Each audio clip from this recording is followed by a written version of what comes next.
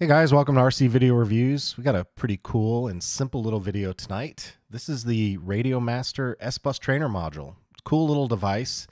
Before I get into the module, I'm going to show you the setup and how it works. And then after that's done, we'll get into the radio and I'll show you how to wire it and set up the radio, okay? But this is the layout. And I wanted to put this on the screen first to give you an idea of how everything kind of comes together. So on the left-hand side, I've got my student radio. See, student radio. On the right-hand side, I've got the master radio. So this is the master.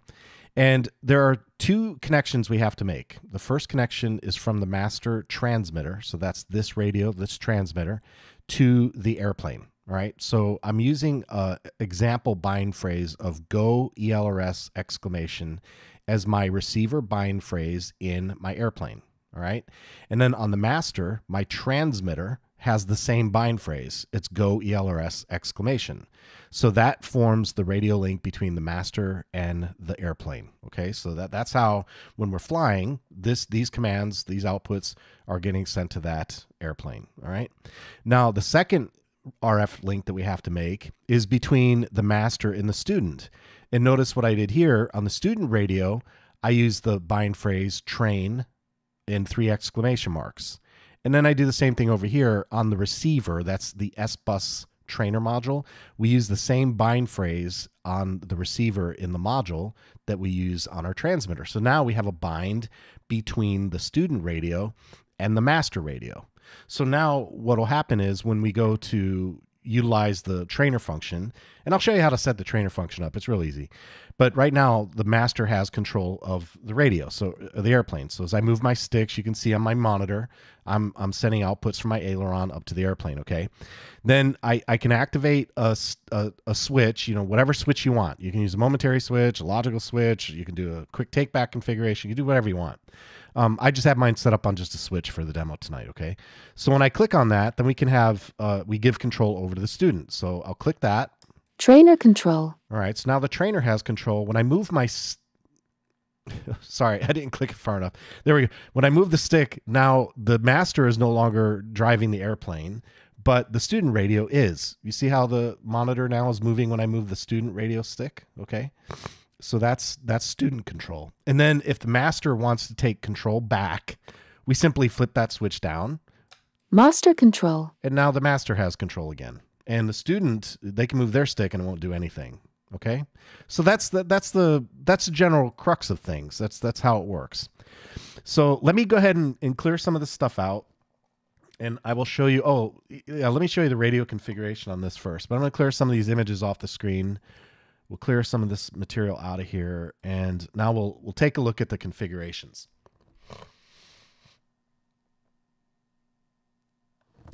Okay, so the master, first off, let's look at the student radio first, because it's really a really simple configuration.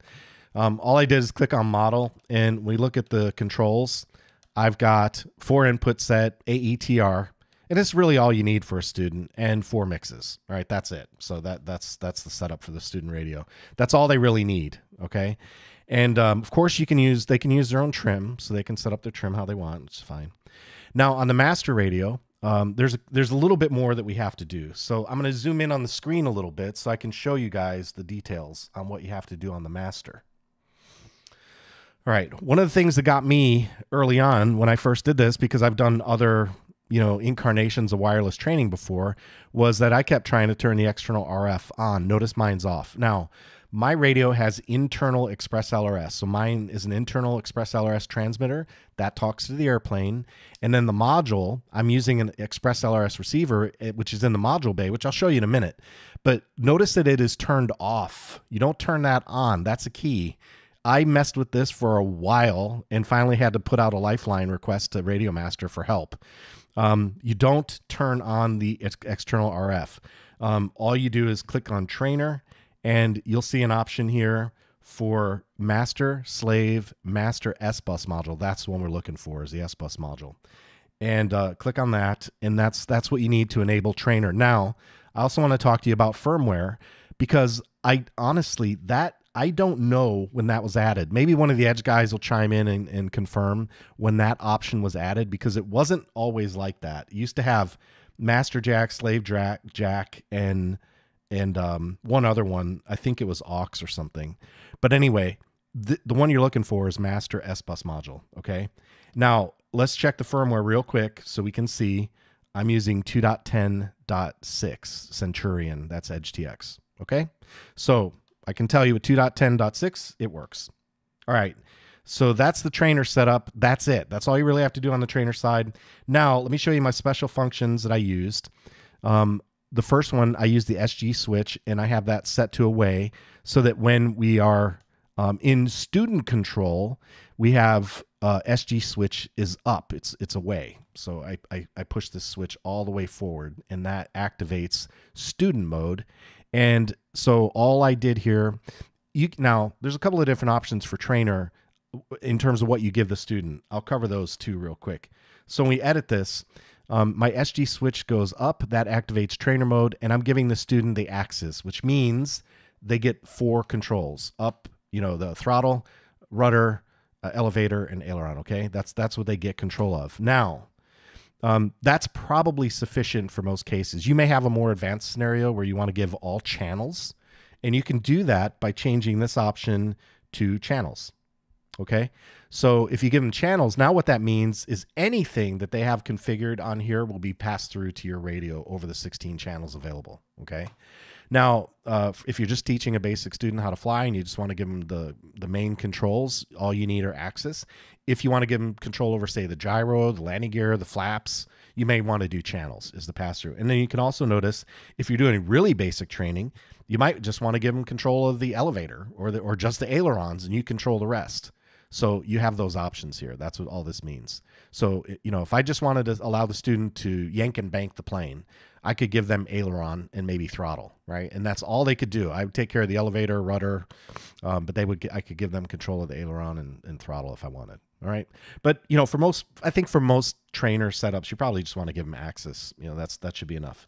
And then when you turn that on and turn on the monitor, give them control, you can see that they'll have, okay, so there's aileron, that's elevator, and then here's throttle, and then there's rudder, right? So that's basic, good enough for most trainer setups. Okay. That's it on the radio setups. And next thing I want to do, I'll turn the radio off. It's complaining because I have things turned on, of course. That's fine. So to turn the radio over, this is what it looks like in the module bay, and I really like this. It's very form-fitting. It doesn't really cost you anything in terms of space. There's no antenna protruding out of the top, so I'll probably just leave this in my radio all the time, and the reason for that is because anybody that's at the field with Express LRS, all we have to do is give them my binding phrase, so they can put their transmitter in Wi-Fi mode. Well, we can give them my binding phrase, and I can instantly give somebody a chance to fly one of my planes. So very, very cool. Very cool functionality to be added. Now I took all the screws out but one. So if you saw it move, that's why. It's not because of the module. It's because I took all the screws out. So I'll take this last screw out and give you a look inside because I do want to show you the wiring. And let's see. I want to be careful to show you because when I was struggling with trying to figure out why it wasn't working, I tried rewiring. I thought I had my wires wrong. So this is an RP2 style antenna. This has got the little ceramic antenna. And I've got ground on the left, red second, and then signal is third, okay? So remember, now this communication protocol from the receiver to the module is SBUS. So you can use any receiver in here that you want as long as it supplies SBUS out. So if you have other radio technologies you want to use, like D16 or Spectrum or FlySky, you can do that as long as you can supply SBUS out to that pin on the board that's inside the module bay. One other thing I'll point out for TX16S, use SBUS port A, and for Boxer, I think it's Boxer, you have to check the manual. You have to use SBUS port B, so you have to change depending on the radio that you're using. So for TX16S though, use SBUS port A. All right, so that's the wiring diagram. Yellow, red, and black on the board, and then you got to pay attention to your diagram on the receiver that you use. But for an RP2, this is looking at the bottom of the receiver. Black goes to the left, and then red, and then signal. Okay, and then once you've got that done, you can put some heat shrink. I would recommend maybe some heat shrink or use some Captain tape or something and tape that down. I wouldn't want that flopping around in there. That's my point. I only left it unsecured to show you guys how this works. But for, operations, I'll tape that down. I don't want that flopping around inside. And then, of course, you put your cover back on, 4 screws, and you're back in business. You're ready to go fly and use your wireless trainer setup for teaching other people how to fly. So if you're an accomplished pilot, you know how to fly and you got some skills and somebody in your club needs to learn how to fly, now you've got an option to do it. Fairly low-cost setup. These are available on the radiomaster.com's website, and I did put a link in the description. So if you'd like to pick one of these up for yourself, feel free to check that out. And let me see. I'm going to bring up a browser real quick, and we will go take a look at what's going on there. So let's, yeah, there it is. I'm getting pop-ups here. So there's the SBUS Trainer Module. Let me go to the desktop, and we'll take a look real quick at the website here. All right. So again, link in the description. Affiliate link. If you use it, that's great. I appreciate that. $9.99. $9.99, and you do have to supply your own receiver. So keep in mind, remember what I said, as long as you support SBUS, you're good to go. All right. So you can get either a micro format or a nano. Mine is a micro. You use a nano on some of the smaller radios, that have the external nano bay. And then in terms of the documentation, what you need to know is really here. Radiomaster SBUS Trainer Module, seamless wireless connectivity between an instructor and student radio. It's compatible with any receiver that supports 5-volt SBUS serial output, making it compatible with a wide variety. I just want to reinforce that because I use Express LRS, and that's my ecosystem. A lot of people don't, though, and that's fine. It's fine. If you have other options, other radio technologies that you'd like to share, that's fine as long as you can output SBUS. That's all that really matters. And yeah, you can get them. You can get them on the Radiomaster website. They're available now. Working voltage. I was impressed with this. 5 to 8.4 volts. Receiver interface. So keep this in mind.